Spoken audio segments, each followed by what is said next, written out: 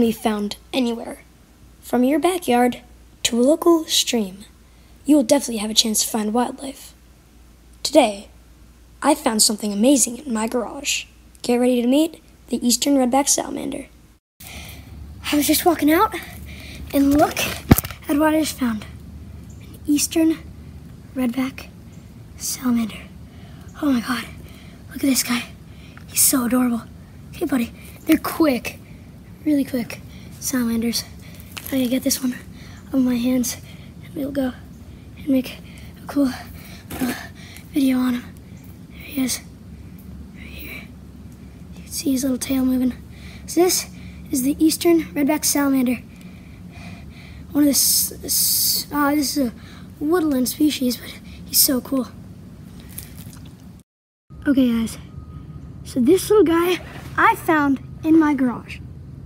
Like, no joke. He's so pretty. This guy is very adorable. I cannot believe this. Look at that guy. Hey, buddy. He's so beautiful. And these guys are a quick species. They are woodland salamanders. And if you look at their back, look on overhead, you can see it has that nice bright orange, and that's an aposematic coloration, telling predators that you don't want to eat me, I don't taste good. Look at him. They're fast, very fast.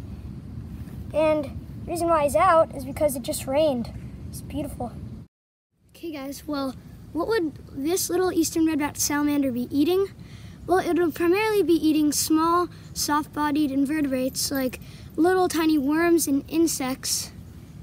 I'm just gonna try to get it to focus on him. But yeah, he's a very cool species. And this guy will get preyed on by like snakes, like garter snakes, birds, and this guy was actually in my garage. That's how I found him.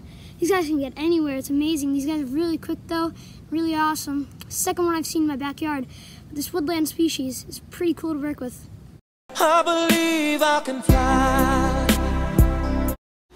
Now this redback salamander is actually a lungless species of salamander.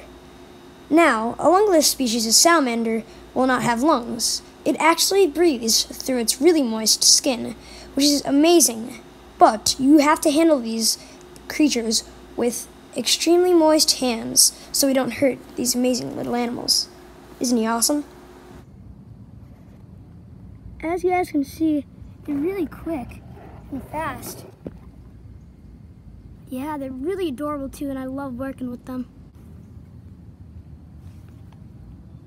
Well, I hope you guys enjoyed this video on the eastern redback salamander. Make sure to subscribe. We're gonna let this little guy go. Right over here, into this underbrush. There he goes. Bye-bye, buddy. See you later.